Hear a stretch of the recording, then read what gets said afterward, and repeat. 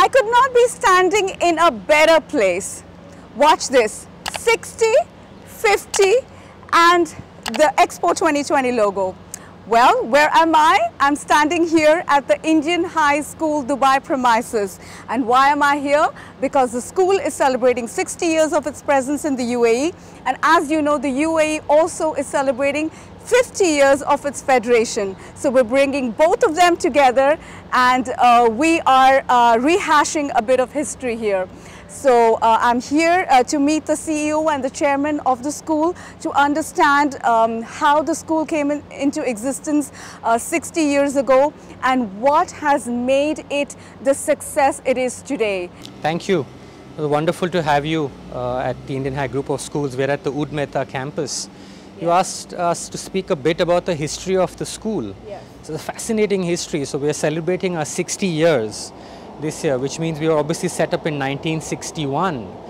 And the school was actually set up in 1957 by a wonderful pioneer by the name of Himkala Bain. And she set up something which is called Bharat Vidyalaya. That's important to know. Why did she set it up? It's because right from day one, the focus was on the learner. So there was a wonderful need for high quality education even at that point in time. And Himkala Bain was very quick to realize that if the Indian diaspora needed to survive in Dubai, then they would need a good quality school. So she approached the wonderful Shri Maganmal Pancholia ji, because initially in 1957 we started only with maybe approximately 10 children in a house in Bur Dubai. And as you know, that the numbers started creeping up pretty quickly. So when she went to Shri Maganmal Pancholia ji, he said, okay, now it's time to actually take the school to the next level, right? And he was a visionary, and then he approached a lot of what we call today our trustees to actually set up the school on a philanthropic, non-for-profit basis. So right from 1957 to date, the school remains true to its core of providing high quality, affordable education to the Indian diaspora. So from 10 students to 13,000 students today, how has the growth happened? So it's been a fantastic journey. I think the growth of the school echoes the growth of this wonderful city and the wonderful country that we are in. So if you look at the vision of the late His Highness Sheikh Rashid bin Saeed Al Maktoum, he realized very quickly that the Indian community here would need a wonderful piece of land for the school. So when the Indian community approached the late His Highness Sheikh Rashid, they had two requests. They had a request for a temple, the Srinaji Shri Krishna temple, which was the land of which was given close to the ruler's court. And His Highness was very benevolent in giving us this massive plot of land, which is where you are today, for the Indian High Oud Mehta. And at that time it wasn't known as the Oud Mehta campus, it was just the Indian High School. And it's an interesting story, it's an anecdote here for you, where a lot of the community members felt at that point in time that this is the back and beyond, and it's very far. But His Highness, being a visionary, felt that this is the right location for the school, and the community around it would develop. And I think where we are today and the fact that we have 13,000 children now, okay, and we have 3 campuses. So we have a campus in Oud Mehta, we have a campus in Garud, and we have a very new campus in Dubai Silicon Oasis. So you have the trustees who, along with the rulers of this land, look ahead and have planned and didn't want to just be in Oud Mehta. And that has contributed to the growth. Of course, the wonderful business experience and the job opportunities available in Dubai meant that the school always has people who are interested in studying. And I would also like to say that we have been blessed with fantastic talent and teachers who want to teach at our school. So those are probably the critical success factors behind the growth of the school. So we are in the thick of a pandemic. How is the school coping with it, and what is the school doing to give back to the community? So as a community school, as a non-for-profit community school, again, we remain very much true to our mission about providing high quality, affordable education to the Indian diaspora. Now obviously there were a lot of families affected during the pandemic, and the key for any school is obviously to focus on the learner. So we were very, very keen, and we have several initiatives that we launched and which still exist. So the one major initiative that we launched was offering need-based admissions. So people who demonstrated financial need were able to actually get a seat in the school. As you know, there's a waiting list in the thousands for this school, but obviously a lot of families were affected in the pandemic. So we created a need-based admission criteria.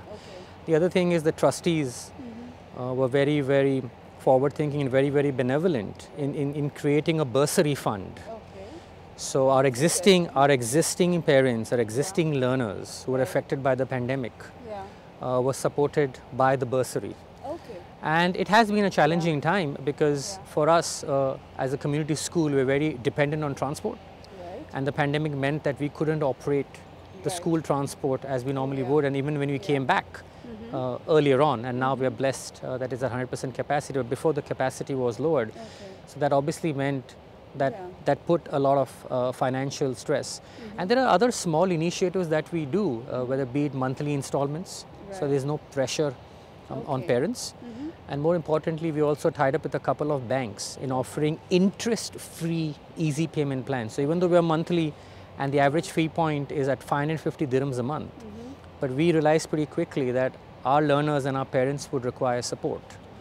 Now the beauty of being in a community school is, when you have 13,000 learners and you've got 1,650 teaching and non-teaching staff, being part of the community is in your DNA, it's in your ethos. So that's, I think, what this group of schools is blessed with.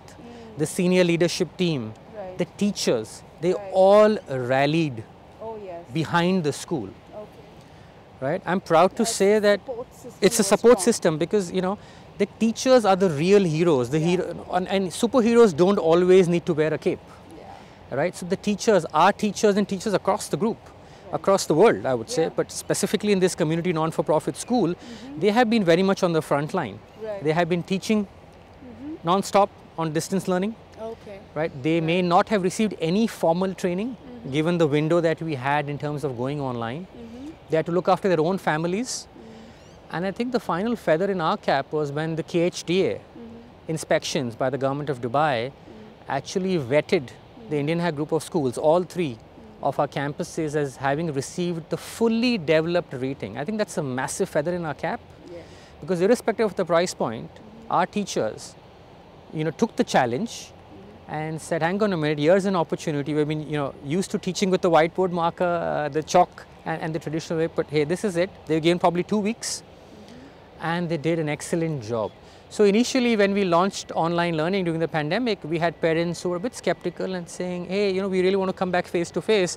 From that journey we have come now where a lot of parents say, hey, we're very comfortable doing online, you're doing a very, very good job. And as we know, come October, children are going to be back. We very much look forward to receiving these children back. Our hallways have been empty. And now as the government gets ready for Expo, the UAE readies to get back to the right normal, we look forward to getting our children back. So the UAE is celebrating 50 years of its federation. What is the school's vision for the next 50 years? So it's befitting. So the federation celebrates 50 years. The Indian High group of schools is celebrating its 60 years, the Diamond Jubilee, and it's the year of the Expo. So we have created a theme which is 60 at 50 at 2020. And that's the theme that the trustees have created to celebrate the legacy of this wonderful school and also to celebrate the success of the wonderful country that we are in. And I think if I have to look 50 years ahead or 60 years ahead, I think we are blessed to be in this country which has a vision.